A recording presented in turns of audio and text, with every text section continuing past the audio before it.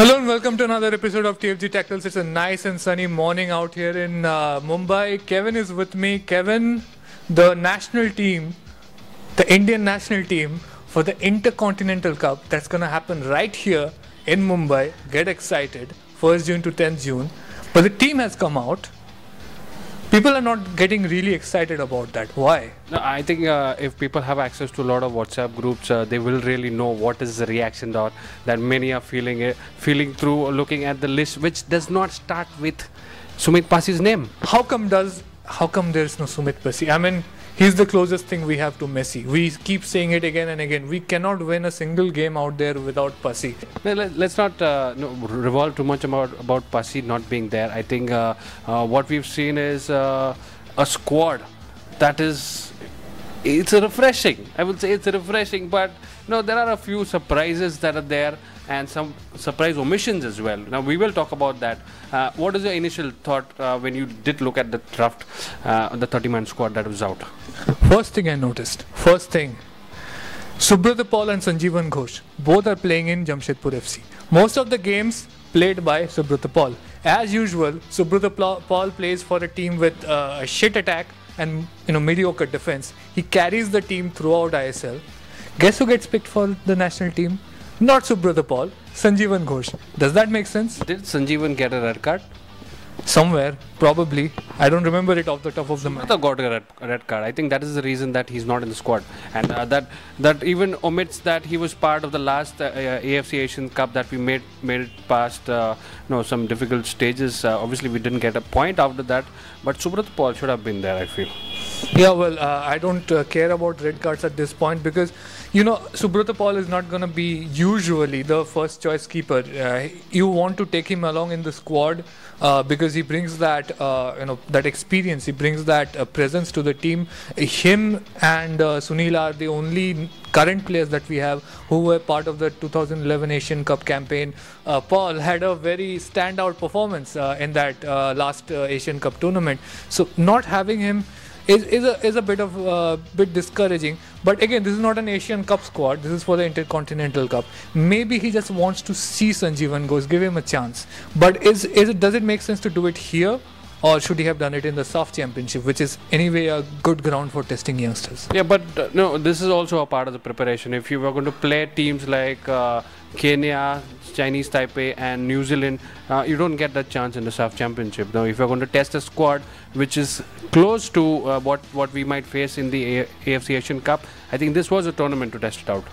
Yeah, of course. The entire goalkeeping squad that has been picked up is Gurpreet Singh Sandhu, Vishal Kait, Amrinder Singh gets a look-see once again, and Sanjeevan Ghosh. These are the 4 goalkeepers who will be in Mumbai when India takes on 3 opponents in the Intercontinental Cup. In the face, if we are just trying to test ourselves against a team like New Zealand, you will assume that Gurpreet Singh Sandhu is out there, right?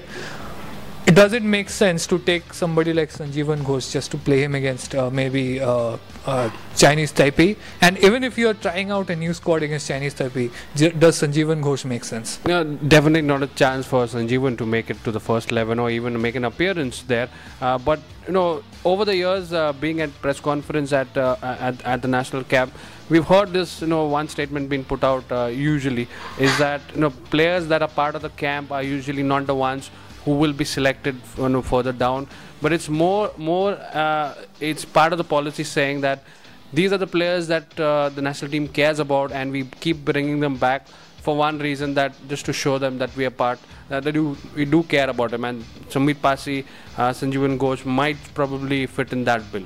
Yeah, well, one thing that we should mention is that this now makes the team selection really interesting, because usually when you have Subrata Paul also in the squad, if Gurpreet is not playing, the chance is going to go to Subrata.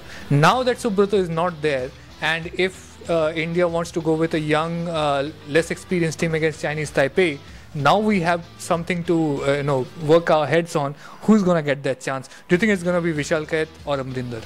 Definitely Amrinder, because we've seen Vishal Kait just come up to the ranks of being that young keeper, and he's actually proved himself quite a bit, but I'm not sure if he's in the right frame to get that chance to make it ahead of Amrinder.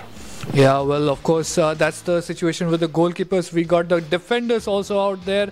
Lalruwa Thara is still here. Davinder Singh, new name. Pritam Kotal, Anaseta Tolika, obviously. Sandesh Jingan, we have to have him there. Salam Ranjan Singh is back. Jerry Lalrinzwala, of course. You were waiting for that. Narayan Das and Subhashish Bose. Who's missing out? Rahul Beke? Yeah, well, yeah, Rahul Beke is, I don't know what he has to do to get in there. Just has to play his heart out every single time. Just never gets through. Constantine just doesn't seem to know he exists at this moment. Rahul Beke has been a standout performer, not just for the in the domestic season, even at the AFC Cup level. I think he's proved himself already. But here we are looking at a team which is getting in Davinder Singh. Probably a season for him to forget. Mumbai City really did not do anything well in the ISL, being the league leaders last time around. But I really feel Rahul Beke should have earned his place at least in the camp, if not in the final 11 in the upcoming tournament. Before we move into the midfield section, it's always going to be the most juicy section to talk about in terms of selection. But there are two players. There's Sheraton Fernandez, who was playing really well out there, and there's Adil Khan. These guys have been playing as defenders. They have also played as midfielders at some point. Why do you think they did not make the cut? No, people have started talking about Adil Khan right now because he's part of the ISL. But if you've heard our podcast, I've always talked about the talent that he had when he played for Churchill Brothers. Mohan Bagan also. Huh? Yeah, and he is one versatile player who can just handle your defense single-handedly. And where you have Anas Adortika, who's not been at his best. He's been through that phase where that partnership between him and Jingan has not been the best that we want to see. Adil Khan could have made it at this camp and probably had a test to partner him with Jingan. But I don't know what made him not being picked. And Sheraton Fernandez is another player where we've seen him play at Churchill Brothers. Derek Pereira made use of him very well. After he was brought in, he made him play at a different position out of defense and really work for the team. So he could have been a multiple role player to have in the team. Probably this was one camp. Again, I wouldn't speak high about Sheraton Fernandez as much as Adil Khan. Yeah, well, these are just potential names. Maybe, it makes more sense to Stephen Constantine. We're not trying to second guess him at this moment, to get these guys into the national team for the SAF Championship as a youth testing ground. You have to remember these two tournaments are happening very close to each other. So there's always that chance that you will get to try out two entirely different sets of players in these two different tournaments and pick the best going forward. Yeah. So maybe that will happen. Just look at the midfield right now. There's Laldan Mavia, Udanta, of course in the wing, Seminlen, Dhanpal Ganesh is there, Shobik Chakrabarti, Muhammad Rafiq is there, the invisible man himself. Rolin Borges, of course, has to be there. Pranay Haldar is back after that injury layoff. Good to see him back right now. Anirudh Thapa, Bikash Jairu, Holicharan Narzari. The core of the midfield that we want to see out there against a team like New Zealand, would have been good if South Africa was around, but they went somewhere else. But this looks like you can pick easily 4 or 5 players out of here who will spearhead your midfield. Yeah, Udanta Singh obviously makes the cut. First choice for me. Roland Borges would have been perfect if Lindo would have been available, but everybody is just hoping and praying that he can be back to his full fitness. But again, he's aging also. You have that problem when you have age not being on your side, and then your fitness is giving you a lot of trouble. So it just makes it difficult for the player to come back to full fitness, and probably he might not even make the cut. Even before the Roland Borges? No, I'm talking about Lindo. Okay. Yeah, so Borges, I feel he will be one man who needs a partner to complete him. We've seen that partnership work very well for India in the recent past. but off lately we saw a lot of holes being created in the midfield. So you will require someone with a cool-headed mind like Dhanpal Ganesh has really proved himself, and he's got some experience on his side, and he got some games with the ISL, and I think that it's a great addition for him to try, for Constantine to try him out in defensive midfield. But then what happens is when you pair him up with Borges, it becomes a little more too defensive. You want somebody to have the attacking instincts. I'm not sure what combination can work best in the central midfield. But Udanta Singh, Dungal is a great addition. He's got pace on his side. So I don't have a problem seeing him as a new tryout in this camp. Of course, we have the fabled I'm not talking to you situation continuing between Brandon Fernandez and Romeo Fernandez and Stephen Constantine. I don't know how long that's gonna continue, but it seems like those players once considered prospects, they're no longer even in the conversation right now. Is it more due to the performance, their recent performance, do you think, or is it due to the situation they have going on with what happened after 2015 ISL? I don't know. Brandon Fernandez is one name that has been standing out to be called out for the national camp selection, but he's always missed out, and I wouldn't speak strongly about him because again he's got problem of not being fit for all the matches. So even though his talent speaks a lot for himself, but he misses out on that the strong attacking, that physical factor, which I feel it can be worked on very well by Suvik Chakraborty, who's coming in. Looking at the attack that we have right now, it's going to come down to that 1 or 2 goals that we can probably score against teams like Kenya and New Zealand. I'm not being too hopeful. 1 or 2 goals is all you feel we can do the best.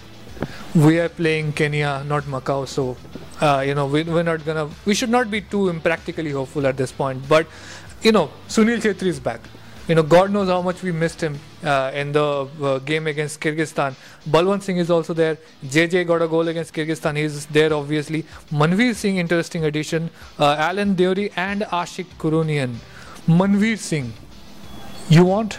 Manveer Singh has been part of the camp before, so I don't think it's a big surprise. And he's got long legs. I think that's required for some pacey attacks. You require those the next generation striker, and I think Manveer just it's probably there. He just needs some more time. I was thinking about who could be a reliable alternate in the national team, especially if you're facing a situation where either JJ or Sunil is not available, and you are playing Sunil up on the left, or Balwant a little bit withdrawn, or JJ a little bit withdrawn. Who else can come in and fill the gap? The first name that kept coming to my mind was Susairaj, not Manveer. So I was actually thinking that Manveer could get replaced by Susairaj in this team. Didn't happen. Why do you think Susairaj is not making the cut yet?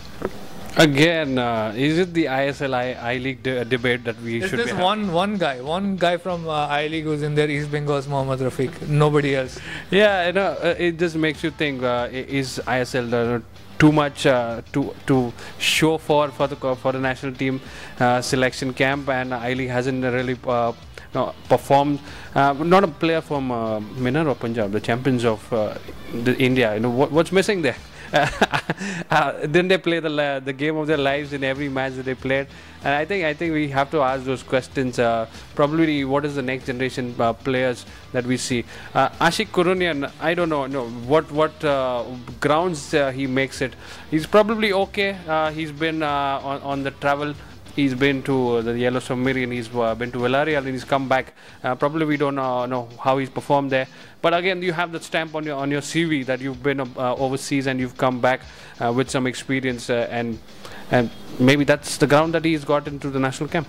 Yeah, Ashik Kurunian's inclusion looks more like come to the camp, I want to look at you kind of an inclusion, right? And of course, Stephen Constantine repeatedly tells the press that if you play my brand of football, you're welcome in my team. So a lot of players which do well all don't make it. You were talking about Vinova Punjab, and other I-League players. there's people who say, is he watching I-League games? Is he watching ISL games? I think he is.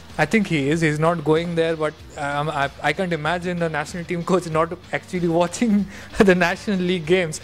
But part of the reason why I think I-League players may be falling short is because increasing foreigners in the league. So a lot of teams are dependent heavily on foreigners. So the Indian players don't get to shine as much. Could that be a reason? I don't know. That's I won't agree, even to one bit on that, because this was one season where we saw the best of Indian players bring out their talent, and so many goal scorers from the Indian side as well. We've not seen this at least in the previous season, where the Indian players were more reliable, because it increased the number of foreigners, but also Indian players had to fight for the position. They had to fight for the position in the next game as well. It wasn't for just one game or two games. They had to be looking again what is the extra bit that you have over the selection of the other player. So I don't think there should have been a debate where ISL is a greater pool than the I-League. I really wanted to see some balance over there, but sadly it hasn't been. Yeah, of course, so many new players also came out of the I-League, new talent from NEROCA, from Shillong Lajong, all of these clubs who had to rebuild their teams. Aizawl FC as well, Minerva Punjab, Arrows. So many good players came out of that. Maybe giving a chance to them in the SAF Championship would make sense, because you're playing against Nepal, you're playing against Bhutan and Bangladesh, teams like that. So are you saying that dominant ISL in the Intercontinental Cup and dominant I-League players in the SAF Championship? I'm saying giving youth a chance in the SAF Championship makes more sense, because if you're going to try to win every game, going up against Kenya or New Zealand, you want to have your more experienced players on board. Whereas in SAF Championship, you can take chances like giving Lalian Zwala Changte a start, and he actually delivers. I mean, Lalian Zwala Changte is also not there in the squad. I would like to think that he's going to be there at the SAF Championship. So different tournaments can lead to different approaches. I hope they pick somebody from Indian Arrows into the SAF Championship team. Also, there is an under 16 championship going on, I think, at the same time. So Arrows is not covered by it. So Arrows players will be free in September. Pick somebody. Let us see how they do against Maldives or Bhutan. You think you want Sunil Chetri and Balwant Singh and Sandesh Jingan to win you those matches as well? So anyway, this is where we are right now. Again, I'm saying I don't want to second guess Stephen Constantine at this point, because the only way you make sense with your criticism is if he doesn't win games. Right? He's been winning back-to-back games. Losing away at Kyrgyzstan is not the biggest blemish that we can think of.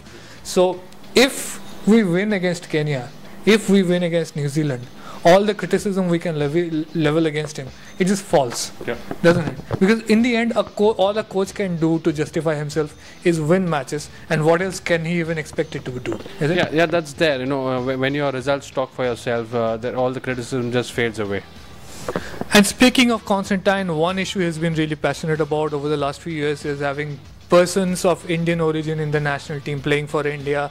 And one player we have heard about in the last few days is Aryn Williams, the Australian national who has an Indian mother, who was playing for NEROCA. And he's been talking about that he's trying to get his Indian passport. What do you think? You were just talking about Anas not being at the full form. Do you see a future that Aryn Williams can be a partner with Sandesh Jingan? I think he can even match up in the midfield with probably Borges, because the role that he's played for NEROCA, he's a complete package to have even in the defense, and you just move him one step ahead. Play him that defensive midfielder, you play him that lone central midfielder. he can do both for you, and he can be a great addition just to have the Australian experience. He's played in the A-League as well. And and he's not too old as well. We're not talking 24. We're not talking about somebody who's 30 plus, who's nearing his 35. Basically, step aside Michael Chopra.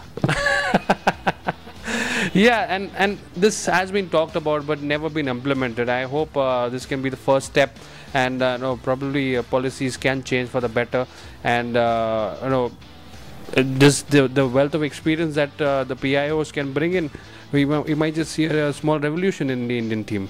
Well, of course, he's talking about how much he wants to get the Indian citizenship before the Asian Cup happens, so that he can be in contention to make the squad. But then again, he's been in India for just over a year, right? He came to India in 2017, and we have seen other sportspersons struggle with this as well. For the last couple of years, Tanvi Hans has been trying to get Indian citizenship so she can play for Indian national women's team. Right now, she's playing in an amateur league. Right? Why? Because the Indian Women's League is only for Indians. Unlike I-League and ISL, they don't have foreigners playing in the domestic league. So she's got no chance to play the game professionally in India till her citizenship comes through. And the rule that usually go by, people usually go by, the rule of thumb is that you have to wait 2 years. And you have to work in India for 2 years to get your visa, passport done. It usually takes longer. Remember, Arata Izumi came to India in 2006 playing for East Bengal. His national team debut came in 2013. Took him a long time, right? I think his process was not 7 years, of course, but it was about 3-4 years. Do you think there's any chance that Aryn Williams breaks that jinx? It's a too short a notice to see Aryn Williams in the Indian squad, because you've got a dearth of talent in the current I-League and ISL, where you have homegrown players doing so well. So Aryn Williams probably will have to wait another year or so. Well, of course, it's not even that fair to just if it's a 2-year thing and they cut it down to 1.5 years, and just before the Asian Cup they say, okay, he's not an Indian citizen. It's not even fair to Aryn Williams to just say, okay, chalo, you are going straight into the national team. Because if you want a new player to come in, you want to try him out in tournaments like this, the Intercontinentals, the SAF Championship, or in a friendly or two, before you want to put him out there in the big stage. Remember, Aryn Williams or any other PIO who wants to come in and play for India, change their passport, none of them have played for a national team before. So I think it's a bit of a unfortunate struggle that they have to go through. But we did speak to Aryn Williams himself about it. He was joining us from Malaysia. We asked him about all these aspects of shifting citizenship that he's going through and more. So listen to it. Hey Aryn, thanks for taking the time to talk to us. Your father is from Britain and you have an Indian mother, and you grew up in Australia. So what was your childhood like? Was it any different from the other kids you were growing up with? Pretty much just a normal Australian kid, really. Just going to school, playing football every day with my brothers, and yeah, just a little bit Indian on the side, pretty much. I had to curry every once in a while with my grandparents' house, and yeah, pretty much just an Australian lifestyle growing up. And now I've got an opportunity to go to India. I'm really trying to grasp with everything I've got. Yep. Well, you were a part of the Burnley youth system. Did you have a preference for a club? Was there a dream of a particular club that you wanted to play for, and was it in England? Yeah, I really enjoyed my time at Burnley, and my goal at the time was to play first team football at Burnley, and I didn't quite get there, unfortunately. But I've always wanted to play for my hometown club, which is Perth Glory, and I got to do that for 2 years. So that was a goal that I'd met, and then the next goal that I'm after is to represent India at national team level, and that's something that I'm looking to do in the near future. Right, and now you're in India. How did the move to India come about? Were you interested in coming and playing for NEROCA FC, or did you just want to come to play in India, and NEROCA FC happened to be a really good pick that was available for you at the moment? Yeah, well, I put the feelers out there and said that I was interested in coming over to India and playing, and yeah, NEROCA came forward and said were interested in having you, and I said yes straight away. It was an opportunity that I would never have turned down. So I'm really happy that it's turned out the way it has. We had a fantastic season, and we exceeded a lot of expectations, and I really enjoyed my season. So hopefully there's more to come. So you moved from Perth to Imphal, and a very different country, very different culture, food habits. How did you get adjusted to this new environment and this new club? Because not only were you in a new country, you were also in a very young club who were playing in the top division for the first time. So it was a learning experience for everybody. So how was your acclimatization process here? Pretty much everything. Everything was new, so it took a little while to get used to, but Kate, my partner, she came over with me as well, which made the transition a lot easier. We met some really good people, became really good friends with Fabian Vorb, Mangi Singh, Randy Singh, a couple of the boys that have been in NEROCA for a little while as well. Everyone made us feel really welcome, so it wasn't that hard of a transition. Once we settled in, we really took it in our stride, and I think it showed on the pitch how well we all played together. Now, this was NEROCA's first ever season in the I-League, and you were in the title race till the very last day. Was that something you expected, or was it really surprising that you're going into the last day of the league and you have a chance to actually win it on your debut season? Well, I spoke to a lot of the boys who played in the I-League for many years, and they said that our squad was one of the best that they've ever seen. So on one end of the spectrum, we set a goal that we wanted to be in top 4, and then halfway through the season, we're doing really, really well, and we thought, why not? We gave it everything we could. A couple of results didn't go our way, but that's football, and we're happy with where we finished second. We finished above some really big names in Indian football, and just fell short to Minerva Punjab. So it was a great season for NEROCA as a whole, and I think that next season will be just as exciting. Now, you were suspended for the last game against East Bengal when NEROCA were making their last push to try and win the title. Did you travel with the team, and can you tell us what was going on in the dressing room before walking out? The intensity of it, that you could just go out and play and become champions, hopefully. No, I was back in Imphal and I was watching it with my partner in my room. I think I nearly had a heart attack. We were 1-0 up and Minerva was 0-0, and at that point in time, I think about 35 minutes into the game, we were winning the league. So, and then obviously Minerva scored, and then we ended up drawing 1-1 with East Bengal. But it was pretty heart-wrenching, to be honest. It was hard to watch, and I wish I was out there at that time. But rules are rules, I guess. So, what are your plans for the upcoming season? Are you staying in NEROCA, or are you looking at somewhere else? I'm not sure yet. Obviously, I really enjoyed my time in NEROCA, and it would be great if I was to enjoy another season there.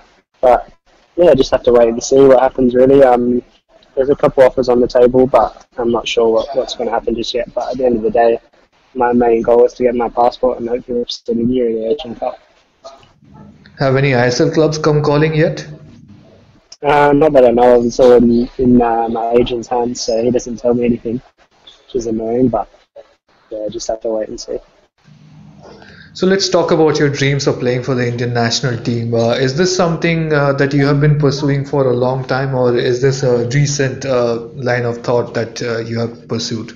Yeah, it's only been maybe in the last 3 or 4 years. Really, my granddad was around. He would tell me about his times when he used to play in India in front of 150,000 fans, and it was something that really caught my attention, and it's something that I really wanted to follow in his footsteps, and yeah, I think that he would be proud the way that I'm going so far.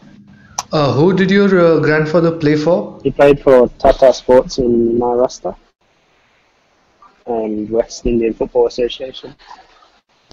This process of obtaining an Indian passport, it's in a bureaucratic way, it's a pretty hard process. They don't make it easy for anybody, and usually the process takes well over 2-3 years. What's the approach that you are taking? Have you found a way? It's very it was hard to put a percentage on it, to be honest. But we're speaking to some lawyers. My management team is speaking to some lawyers about the best possible avenue to go down, so we can get the passport as soon as possible. It's just a bit of a tricky situation, but we just have to keep waiting. It's a little bit of a waiting game, but hopefully we can get it done as soon as possible. So far, how has the process been? Is it looking encouraging? Are you making some headway? And do you think it's possible to happen, before the Indian team plays in the Asian Cup? Yes, definitely. It's something that we've definitely looked into. We've spoken to Arata a couple of times as well, and yeah, we're in quite a similar situation, to be honest. But hopefully there's something that we can do to hopefully speed the process up a little bit. But it's out of our hands at the moment, and really it's down to the Indian government. The national team coach Stephen Constantine has been quite vocal in the past couple of years about the potential benefits of allowing persons of Indian origin to change their nationality probably and play for the Indian national team. Have you spoken to him? Have you met him and spoken about this subject? I'm pretty sure my agent spoke to him, but I can't say yes or no whether I haven't spoken directly with him. Maybe it's something that I should think about doing, but yeah, hopefully he's been watching some of my games, but we just have to wait and see. Somebody who has done this in the recent past is Arata Izumi, and the process took about 3-4 years for him. Tanvi Hans is another name in Indian football. She's been here just over a couple of years, I think. She's still waiting for her passport to come through. So what you are proposing, in terms of playing in the, being eligible to play in the Asian Cup 2019, it's just that it's never been done that fast before, as far as I can remember. And are you aware of that? And do you have any particular strategy for that to get it done in time? Yeah, well, that's why it's a little bit of a tricky situation. It's something that hasn't really happened before. So maybe we're hoping for the best, but we just have to wait and see. Really, you have to be in the country for a minimum of 12 months. So that's something that we're coming close to now. So hopefully once the 12 months goes past, we can put the next steps forward. You're in Malaysia now. Does that take away from your time in India? No. From the first time that I arrived in India to 12 months later. I just mentioned Tanvi Hans. She's pursuing the same thing that you are. Have you spoken to her recently? Have you discussed this thing with her at any time? No, I haven't, to be honest. It's all like I've left that side of the passport situation down to my management team, and just so I can concentrate on the football side of things, to be honest. Because obviously it's very tricky situation, and there's a lot of paperwork and stuff to go along with it. So that's why I've got the management team to sort out all that side of it. Well, I hope you every bit of luck, man, with the next season, with this citizenship process, and with your dream of playing in front of 100,000 people, which only happens in the Kolkata Derby, by the way. So I hope you get to play in that game sometime very soon. That'll be a dream come true, I think. Thank you, mate. Thanks for the call. So you heard him, he's earnest about his efforts to play for India. It's not like Michael Chopra, who tried to play for India without changing his passport. He wants to change his passport. He wants to become an Indian citizen to play for India. But again, this is a socio-political issue. The rules that the Indian government places on players who can represent India in the international stage, it's a political thing, and there's no other sport other than football where there is a PIO issue. You don't hear about this in cricket or tennis or any other sport. Only in football we hear that, okay, let's maybe get PIOs, give them fast track to Indian citizenship and have them play for India, so that we can improve our rankings or improve our performances. Is it that likely that the Indian government will change their policy for one sport? I don't think it's a policy issue here, or there's a condition for a PIO in a particular sport to wait for some period before applying for visa, or even before applying for the Indian citizenship. And it's more in I think it's the culture that we built. Probably we don't. We're looking at your own pool of talent before we would try to move to the other nations' ideology. We've seen UAE do that, and we are far away from coming close to breaking that jinx. Well, under FIFA rules, you are allowed to represent a country that you are not a citizen of. Lots of players have done that historically, but India does not partake in that. They recognize neither dual citizenship or a non-citizen representing India. So that is something we have to work out. I'm pretty sure we will be following this story for months to come. For now, thank you for watching this episode. We are as much as you are hoping that Indian team performs really well, whatever the squad may be. Every time the boys in blue go out there, we are always cheering out there for them. Let's hope they win all of their matches in the Intercontinental Cup, and we'll come back next week. So thanks for watching.